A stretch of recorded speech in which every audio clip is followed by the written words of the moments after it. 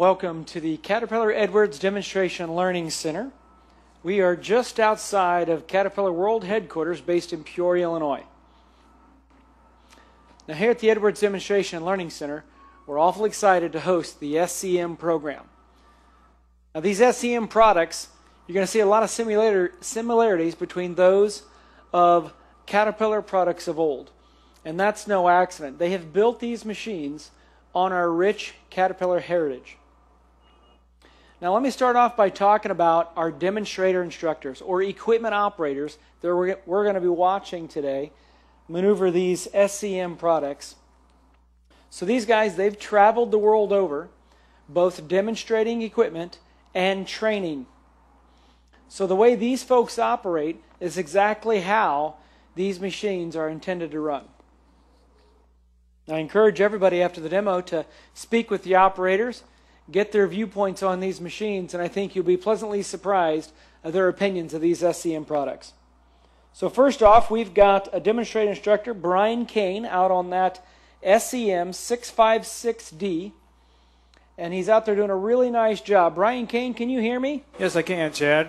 All right. Well, I tell you what, Brian, I know that that machine is full of features and benefits, and we can actually see in the cab there, so why don't you walk us through what you're doing? So today we're doing a truck loading application. So what we talk about in the field, we want to have a tight V pattern. We want to be able to load the truck most efficient way. So when we talk about that, we want to have tire revolutions. We want the machine to be able to, the hydraulics as far as picking the bucket up or the load to match what gear we're in, the selection of speed and everything like that. So the operator doesn't have to slow down through the cycle. He's able to load the truck more efficiently. So we have what's called a return to ready on this machine. It works two different ways. So when the operator goes into the pile, like I'm doing right now, he loads the bucket, and then when they're backing up, they're able to pull back on the joystick and it goes to a detent. So at that detent, pretty much it raises it for them, so you don't have to concentrate on that. You can concentrate on where you're going and what you need to do, the task at hand. Once we dump the pile into the truck or whatever we may be loading, then we're able to go to a detent down. Pretty much that returns it to ready or gets the bucket flat to whatever the operator needs to do. So that's kind of how the return to ready works, Chad. Excellent. Well, I tell you what, Brian, I can tell that using the load sensing hydraulic system in that 656D, it looks like it's very easy to operate, very comfortable, and that penetration bucket is easy to fill. Every bucket you threw on that truck was at max capacity, so that must be handy as an operator. All right, so we're going to have this Caterpillar CT660 dump that material on our makeshift road here. So we're doing a building project today, and so to do that, it takes a fleet of equipment, and luckily SEM offers a multitude of machines for our customers. So we just saw the wheel loader there. Now we're going to bring in the SEM 816 track type tractor. We got Dwayne Jones in that tractor, and he's going to walk us through a couple of things on that dozer. Dwayne, can you hear me? I sure can, Chad. Well, I tell you what, Dwayne, I know you've spent a lot of time in a track type tractor, and you've had an opportunity to be on that SEM 816. Can you walk us through what that machine does for you as an operator? Oh, sure, Chad. What we're going to demonstrate here is a normal application for a dozer such as this. So we're building a road, so your truck would haul in your material, and a dozer would knock it down and spread it to build that surface. So as you notice, as I hit that pile, dozer has plenty of power to push right through it in a spreading application. It gets that power from this hydrostatic transmission that's built into this machine.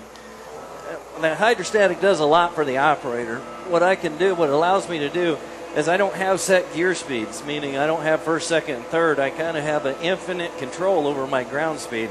So I can turn the hydrostatic transmission up or down to match the ground speed that I need to the job conditions that I'm working in.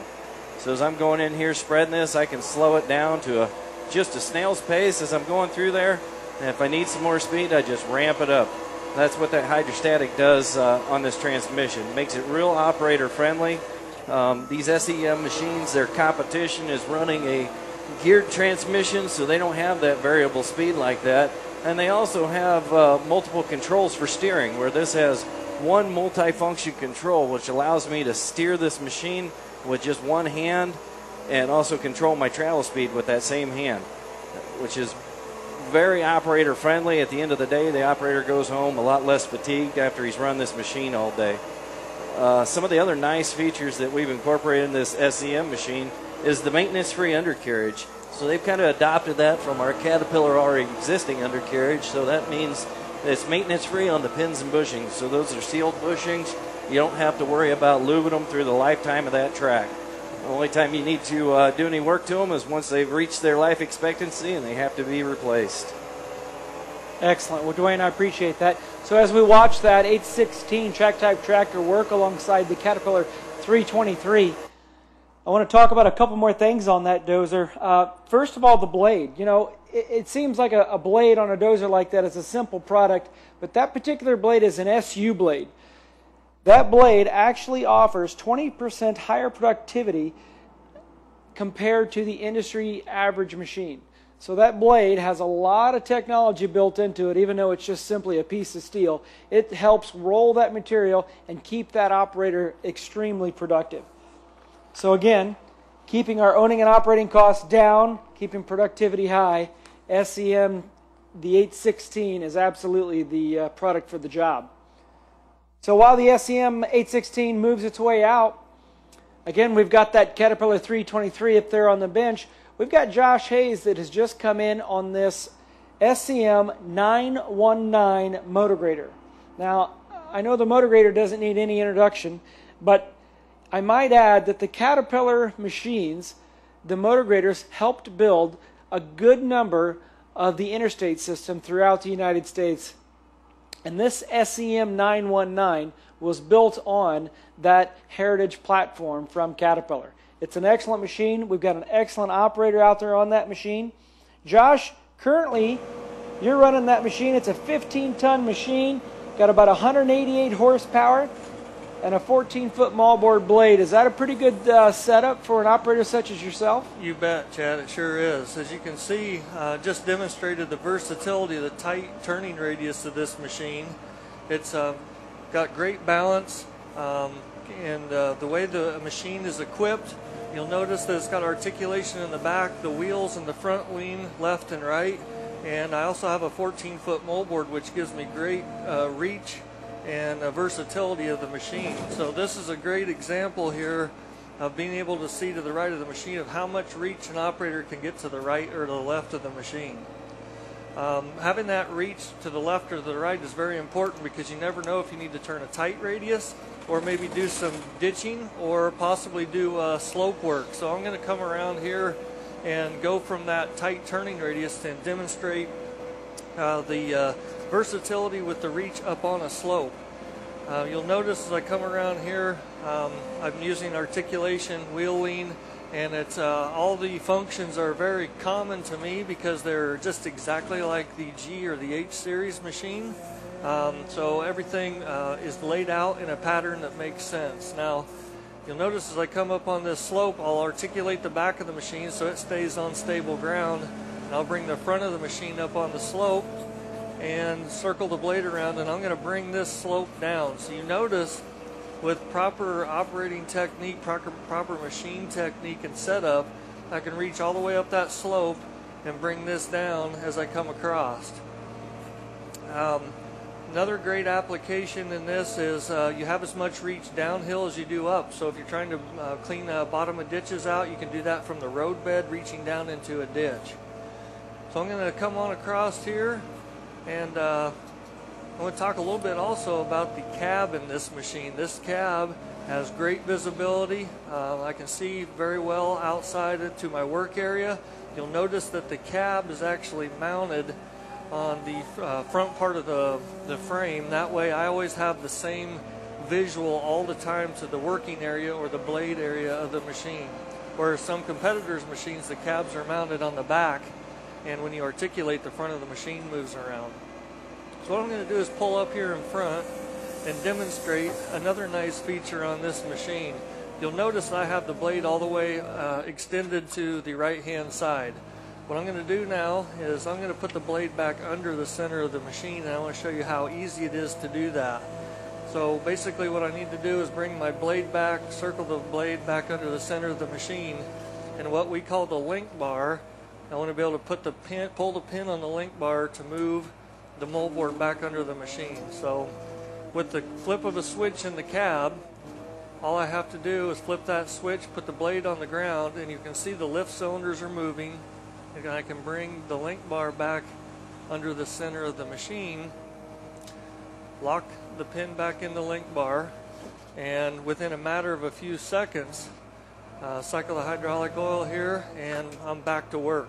So that saves a lot of time having to manually pull that pin out. So, you know, at the end of the day, I can get more productive work done, more efficient work, because the machine is in motion and working at all times. You know, Josh, that's awesome. As you go to set up for your next movement here, I want to throw in a couple of things here. You know, the tandem housing on that motor grader, it's built on the Caterpillar legacy design.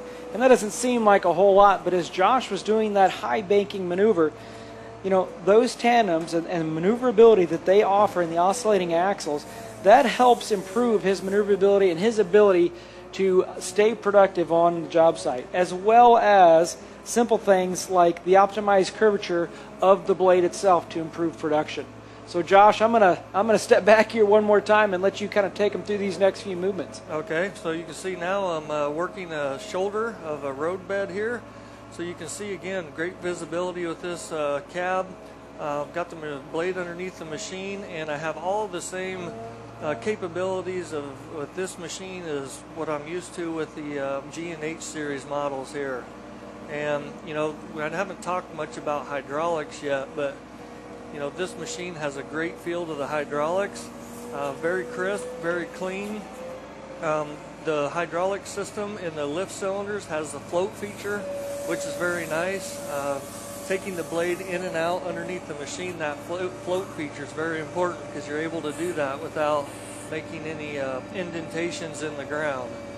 So, you know, the way the levers are set up is very important, because doing those articulated turnarounds like I just demonstrated right there, the layout of the machine makes sense. You articulate by, you know, pulling the lever to articulate, and also pulling the lever the same way will lean the front wheels. So very intuitive. You know, Josh, you bring up some good points about the hydraulics. Those load sensing hydraulics, they do an excellent job of reducing heat and fuel consumption. And you know as well as I do, it doesn't matter what part of the world you're in, fuel consumption is a major, major issue.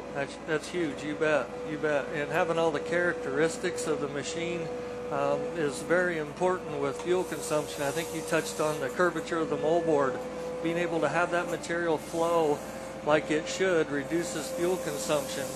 And you know, coupled with the torque converter transmission, seems to work very good, very user friendly. You have 6 forward gears, 3 reverse gears, and it's nice and simplistic. You just put it in gear and go, and it does what it should do. Yeah, absolutely. Absolutely. A couple small other features on that machine. Hydraulically driven fan also helps reduce fuel consumption. So a hydraulic on-demand fan is a lot more efficient than your old standard belt-driven fan. And this machine, it has everything you need to get the job done. Again, regardless where you're at in the world, you're saving fuel, you're keeping your operator fresh, and you're able to get the job done. All right, well, Josh, we appreciate all your help there, buddy. You bet, Chad. I see the rollers coming in behind me, so I'm going to turn it back over. Absolutely, yeah. We've got the SEM 518 soil compactor coming in. And, you know, it's kind of the unsung hero out here today, probably, if I had to guess. But this machine's extremely important. At the end of the day, once we've loaded the material, we've spread it out, we've finish grade it with the motor grader, we have to then compact it. So whether we're building a road, which is what we're simulating here, or a building pad, we have to compact that material so that we can then, as we build upon it, keep it strong and keep it tight and build it to engineering specifications.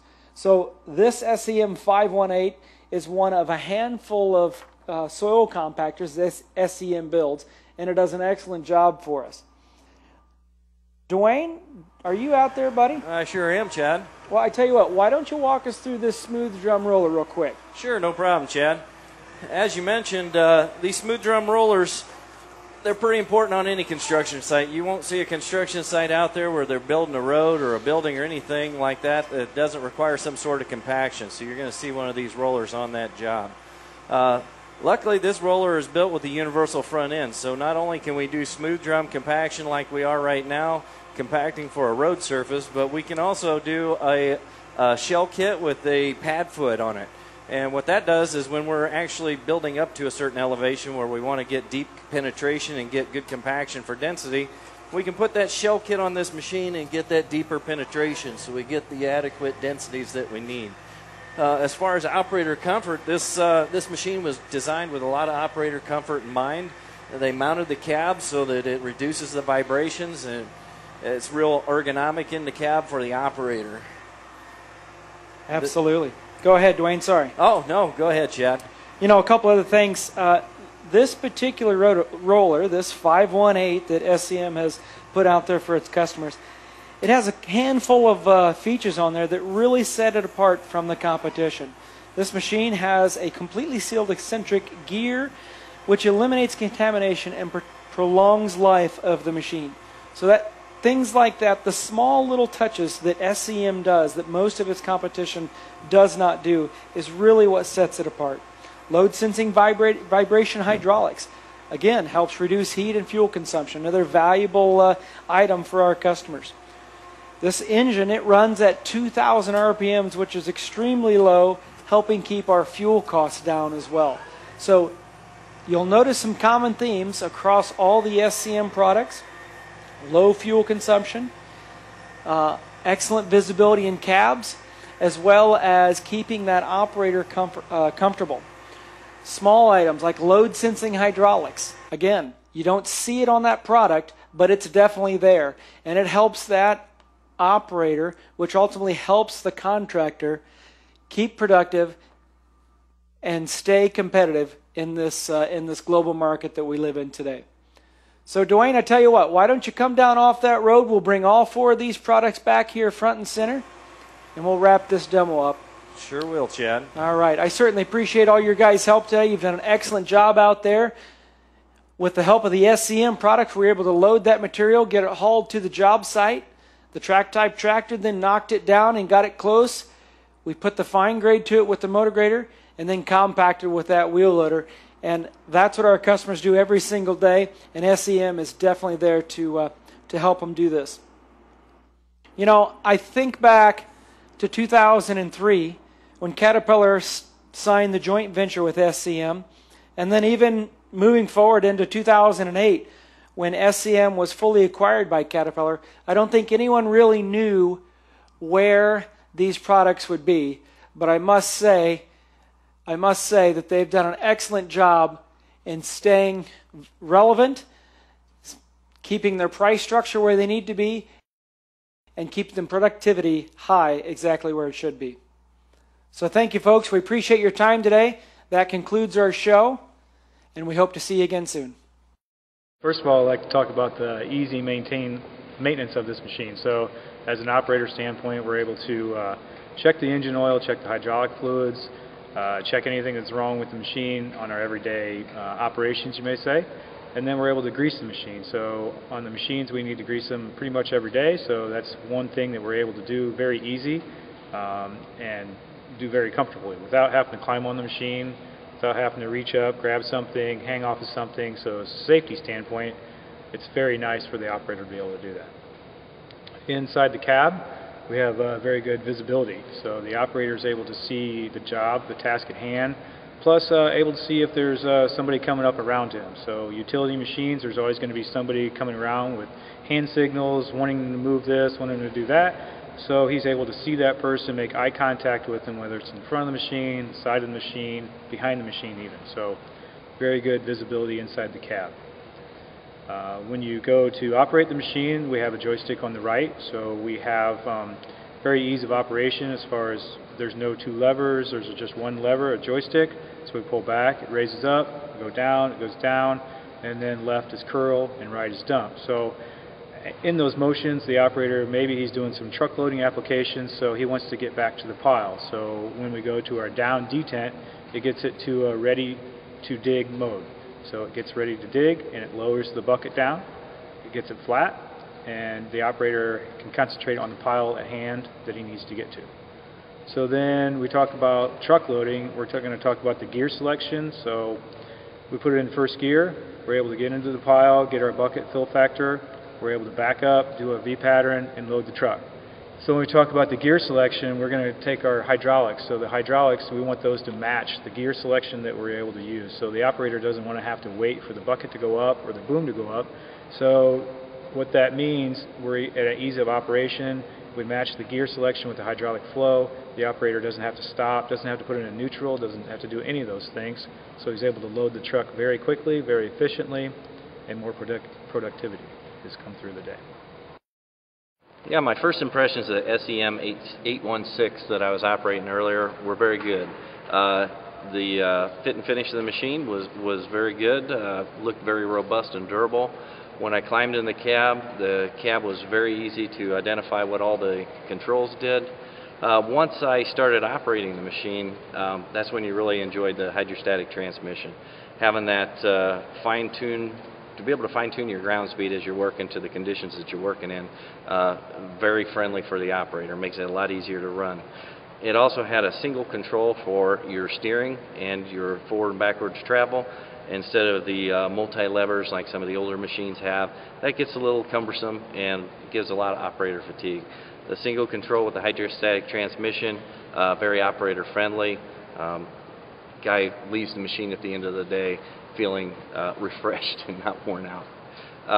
As far as power of the machine with that hydrostatic transmission, had lots of power. When I pushed into the truckload, the machine didn't bog down or stall at all. I was able to push through the load, no problems. I can see in a clearing application the power that this machine has, that to be able to perform that task very easily. So we'd be able to push down brush or trees and then be able to pile those up. The machine had plenty of power for that. Once we were done clearing trees, we also had a 3-shank ripper on the back. It's the single parallelogram type ripper, so it gives it real easy penetration into the surface. It continually sharpens the teeth so it doesn't wear out. The teeth is fast and allows the tractor to take advantage of that power and be able to rip through the ground.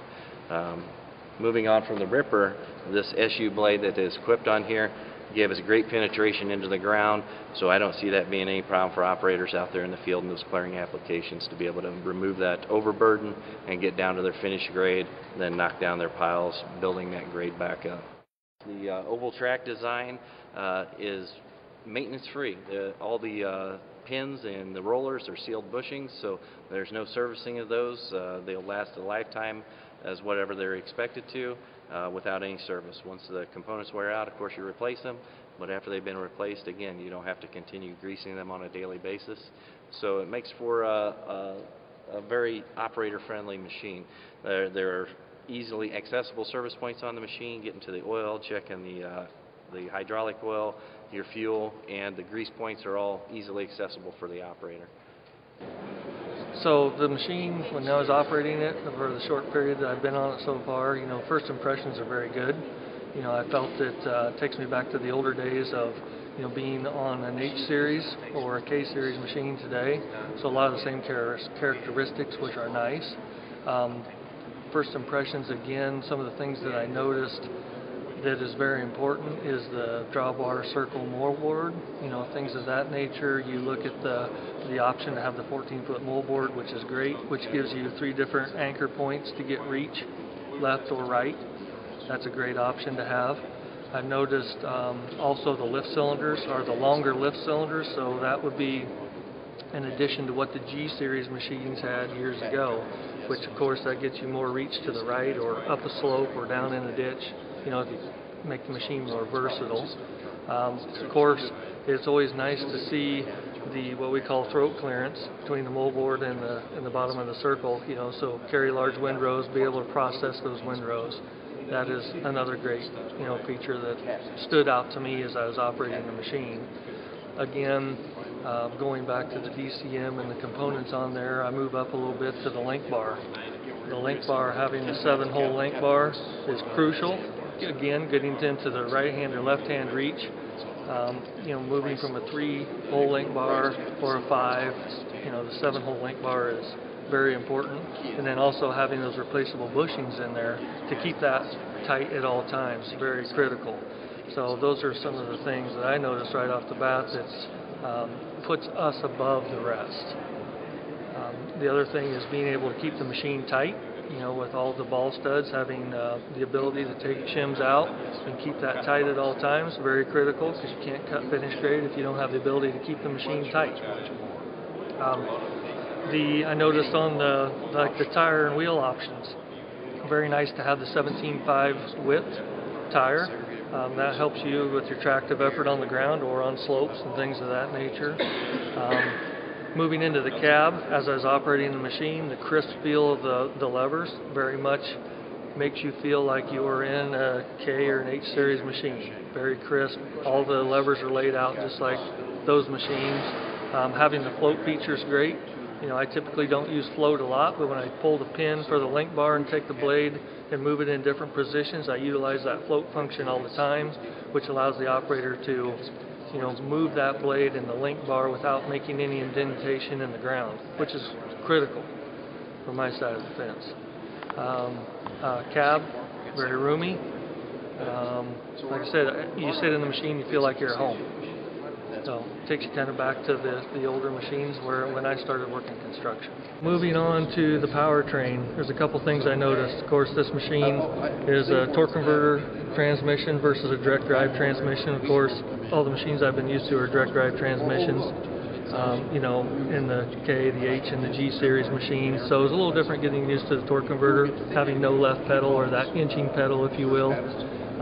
There's some potential benefits with the torque converter transmission, I think, with maybe new operators. A little less confusion. You just put it in gear and go, and you still have your power shift transmission. So there's probably a reduction in maybe possibly stalling the machine or understanding exactly how you should shift that machine. You can just put it in gear and go. The weight distribution I felt was really well on the machine. Of course, this is equipped with a ripper in the back and a counterweight on the front, so the distribution of the weight, the ride of the machine, the ride quality seemed to be very good as well, and pleasantly surprised. So even with trying to hold on a slope, we talk about weight distribution, it can make or break the machine. The front end seems to stay right on that slope and hold it on there like you think it should. The SEM 518 compactor was very ergonomic for me as the operator sitting in the seat, very comfortable. All the controls were laid out, easy to find, easy to interpret what they were. As far as the power on the machine, it was very good. I didn't have any issues with the power of the machine. It seemed to handle the work that we were doing very well. Gradability. With the grade that was established, once we run the machine on it, it was able to compact it down and match that grade very well. No issues there. We do have the shell kit we could have put on it, and that way we would have been able to do some more deep compaction in a fill environment, but the environment we were running on was like a finished surface, so we were getting ready for asphalt. Yeah, while I was operating the SEM 518 earlier, the fit and finish in the cab was very good. It was very comfortable ergonomic-wise for me as the operator. All the controls seemed to be laid out very well. Didn't have any trouble interpreting what they were and how to use them. As far as the compactability of the machine, it seemed to have plenty of power for the work that we were doing. We were running in like a finish application, finishing a road for surface material like asphalt or concrete. It had done a very good job at that. It would have been nice if we could have ran it in an application where we would put the shell kit on it and actually done some deep compaction. Would look forward to doing that in the future. As far as power of the machine, no issues there. Had plenty of power. I actually could run the throttle back a little bit, so that could save fuel in turn.